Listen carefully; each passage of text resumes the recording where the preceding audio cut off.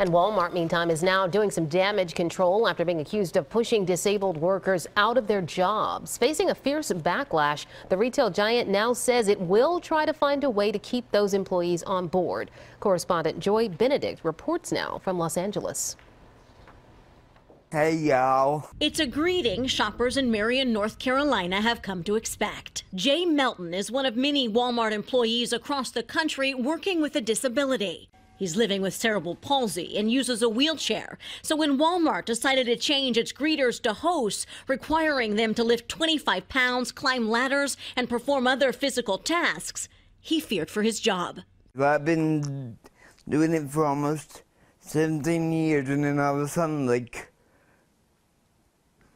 cut it out. And other employees with disabilities in different states feared the same fate. Nathan works at Walmart in Pontiac, Illinois. I was hurt.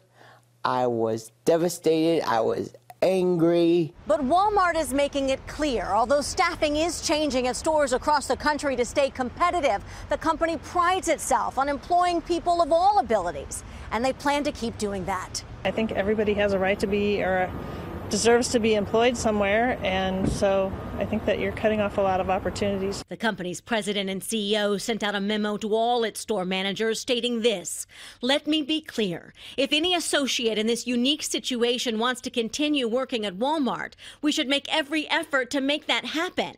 And when it comes to Jay Melton, that's exactly what Walmart did. He and several other former greeters with disabilities are now moving to self-checkout. As a father, you want your kids to be successful. Melton is happy to keep his job, even if he now has to find a new catchphrase.